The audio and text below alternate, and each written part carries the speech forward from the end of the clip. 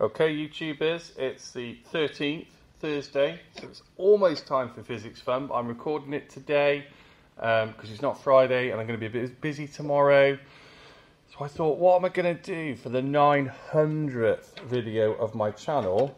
And I thought I would share to you what I have here. So this came all the way from China in the summer holiday, and I've been itching to get it out and do cool stuff with it. You might have seen it in the cornflake video.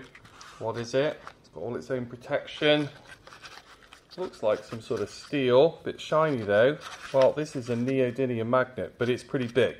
Look, I'll show you a normal size. That's a normal size magnet. Put this one next to it. That's the sort of size it is. So this is big. Okay, I could pretend that it was super massive. Look, there's another magnet. That's a really tiny one though. Okay, so let's just have a little explore of this guy before we do anything else. So if that's on north, let's use the other one, it's less likely to crack it. So north is attracted, south, oh, now is it? Ah, south is attracted there. Let's try that again then. Oh, that's kind of repelled. So that's attracted, that's repelled. So this magnet has its field. Let's try it again. If that's north, field coming out of there, going into there. So it's a bit of an unusual one. It's not on the side. So any stuff on the side is going to be a bit different. So, well, let's have a think about what we can do with this. Well, oh, what have we got here? Test tube of iron filings. Oh, there you go. Well, we can see attraction. It clearly wants to attract there. I'm kind of rolling it around. And look, actually, although this is a really big test tube, look. That's not coming off until I do that. And then if I go the other way, let's go gentle. If you're not careful, you crack these. So look, again, pull in, hard. So, iron filings. More iron filings. That's one pot.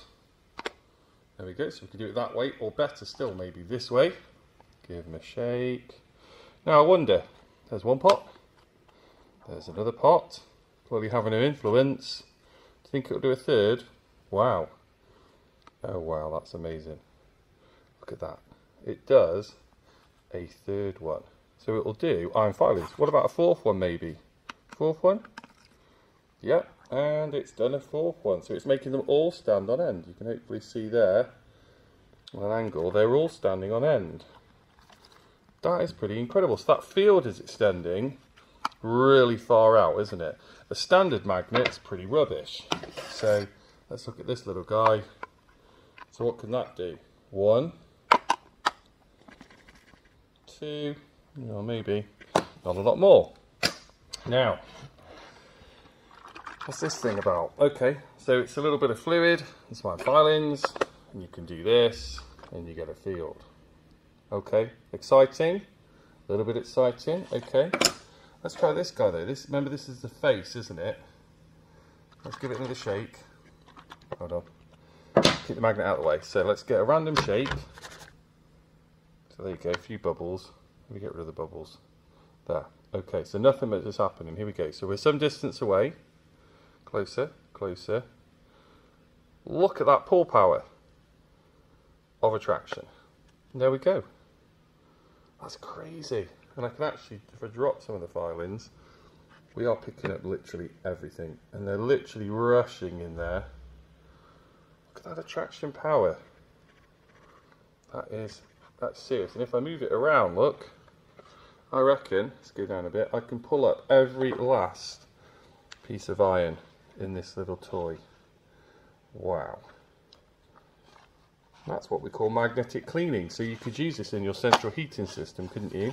Or your car, to pick up little bits of engine metal that come off. That is literally all the iron filings gone, isn't it? We would not be able to do that with a magnet that was weak. Now we could move it around a bit. If I come in a bit closer on an angle, you might see the three-dimensional effect.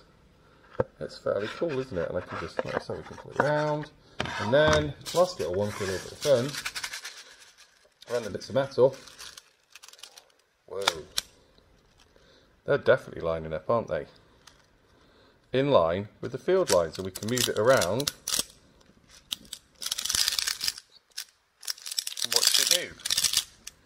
So there you go, a little bit of physics fun on a Thursday, a little bit of a longer video because it's our 900th video. So if you like it, please subscribe and share it, because there'll be more to follow. We've got loads of ideas for the upcoming term.